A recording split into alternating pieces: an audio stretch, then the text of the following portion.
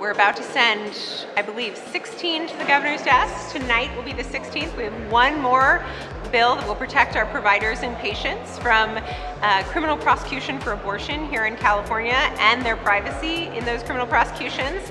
And we're hoping to get all 16 signed and change California for the better.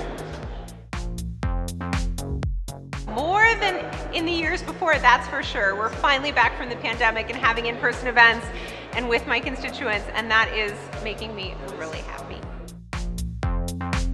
I'm on privacy, banking, environmental safety and toxic materials, utilities and energy, and this year I started chairing the Water, Parks and Wildlife Committee, which oversees all of our drought response in California's water. And it's not an easy job, but it's a really important one right now, and that's been incredibly fun and rewarding. It's one of the most important things we do is serve our constituents and help make it easier to access state resources like your unemployment insurance. And we helped as many people as called us, and that was really one of the best things my staff did, and they are incredible. So call us if you need us.